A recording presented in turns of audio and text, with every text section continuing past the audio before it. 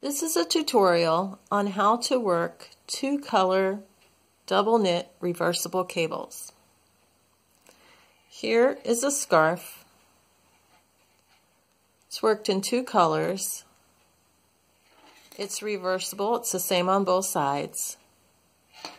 And it's worked this way using double knitting and reversible cables.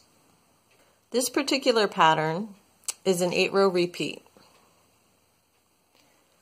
On row 1, you do a right cross cable.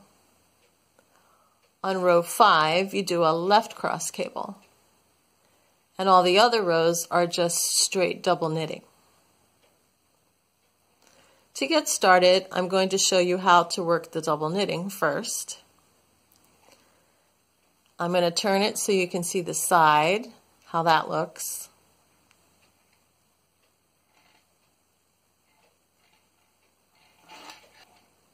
Because it's a reversible scarf, I have marked my side 1 with a marker, and it is also marked on my last cabling round, so I know which row I'm on. So side 1, and then I have 2 colors, which I'm calling A and B. So blue is the A and white is the B. For side 1, when I get started, to lock the edges together at the end of the row, I'm going to take the second color, color B, and I'm going to cross it over color A like this. So it's going to have one twist at the edge. I'll move my yarn around to make that a little less tangled. Okay, so now I have my yarns crossed at the end, and then I will start with normal double knitting for this row. Now I work double knitting with 2 colors in 2 hands.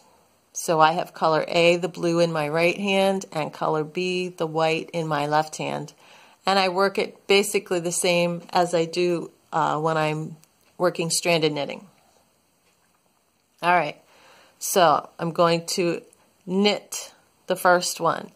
And each stitch will be knit in the same color as it's presented. So if it's a white stitch on the needle, I will work it white. If it's a blue stitch on the needle, I will work it blue.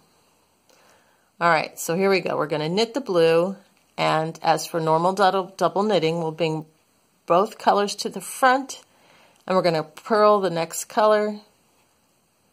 In this case is white. Take them both to the back, knit the next color, which is blue, bring them both to the front, and purl the next color, which is white. So 3 out of every 4 rows is just straight, plain double knitting. And you work it how you would work any other double knitting.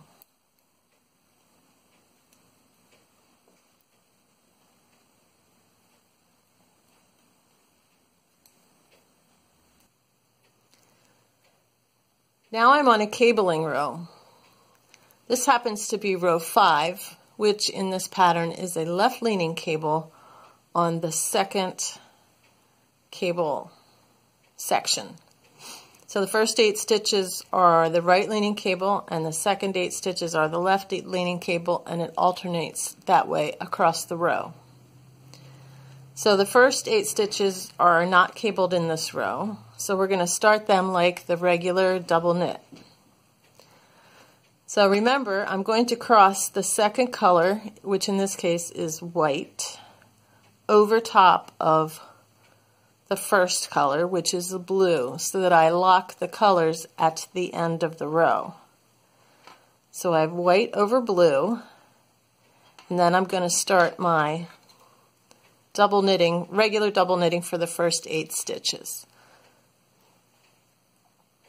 So here we go. Blue and purl the white. Knit the blue, purl the white. And then here it changes, so it's knit the white, purl the blue. And another thing to remember in this pattern is that all the stitches are knit as presented. There are no color changes. If it's a blue stitch, it's knit blue, and if it's a white stitch, it's knit white. So there's the first 8, 2, 4, 6, 8. Now the second 8 are the ones we're doing the left cross for. So I will, just like any other regular cable, I will slip the next 4 stitches onto the cable needle. So it's a 4/4 cable, left leaning or front, because when you go left, you hold the stitches to the front of your work. Then I will work the next 4 stitches off the needle. So knit 1 blue, purl 1 white, knit 1 blue, purl 1 white. Okay, and then I will work the stitches from the cable needle. So bring this up here, and I will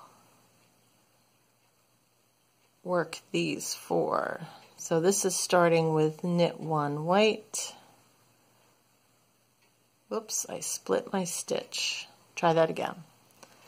Okay, knit 1 white, purl 1 blue,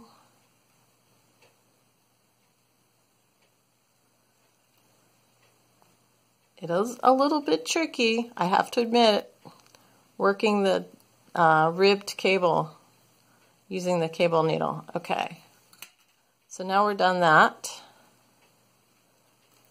Okay, the next next 8 stitches, the next cabling section is plain on this row. So I'll work the next 8 as presented.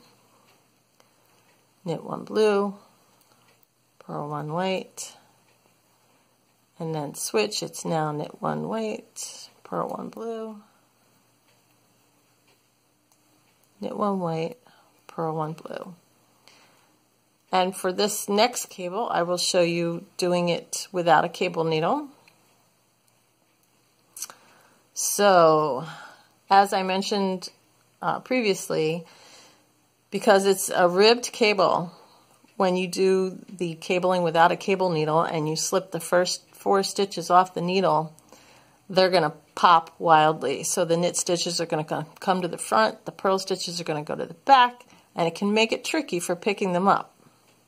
So the key is to keep your needles as parallel as possible, and then pinch those loose stitches with your finger or thumb as close to the needle as you can so that they don't pop all over the place. Now, since this is a left cable, which comes to so the first set of stitches comes to the front for a left cable, we're going to go into the back of the second set of stitches. So I'll take my right needle into the back of the second set of 4 stitches, which also can be a little tricky. So it's a technique that requires a little bit of patience and stick-to-itiveness, and I don't recommend using a yarn that is splitty because it can be very easy to split your stitches when you're doing this. Okay, and see that? I picked up, oh no, that was right. Okay. Okay, so make sure you only have 4, not 3 or 5. So there's 2, 4 for the first half of the cable, and then 2, 4 for the second half of the cable. Alright, so now when I slip the first stitches off, I want to keep my needles as parallel as possible and pinch those stitches close to the needle. So here we go. They all pop off. 1, 2, 3, 4, 5, 6, 7, 8. Okay. And now we're going to slip the 4 that are off back onto the left needle, like that. We'll cross them over to the left. Put the first 4, or the second 4, which are now the first 4, back on the left needle. And then we're going to knit the stitches as presented. So knit 1 blue, purl 1 white, one blue, purl one white, and then it switches. Now we're going to knit one white, purl one blue, knit one white, purl one blue. Okay, and then we only have one more set to finish the row. I'm releasing this tutorial about how to work double knit reversible cables in conjunction with a pattern that I have. If you are interested in the pattern, I will put a link below in the description box and you can find where to get it. Okay, here we are on the last cable of this row. So once again, because it's a left cross and the first 4 are coming to the front, I'm going to go in the back of the second 4. All right, so my right needle's in the back of the second 4. I'm going to slip all of the stitches off the needle, holding them as parallel as possible. And then we're going to slip the first 4, hopefully. Oh dear. Okay, so this is what happens sometimes. 1. Oh, I see why. There's like a strand stuck in there. Okay, 2. So it's a little more awkward when they all go popping here, hither and yon. Okay, so I got the 4 back on the left needle. Slip these over. It's good you got to see that because it does happen. All right, and now we'll knit one blue, purl one white, knit one blue, purl one white, and reverse and finish. Ah, look at this, I have a double stitch, or what I would call an incomplete stitch. So I got to fix that before I can work it. Okay, take this one to the back.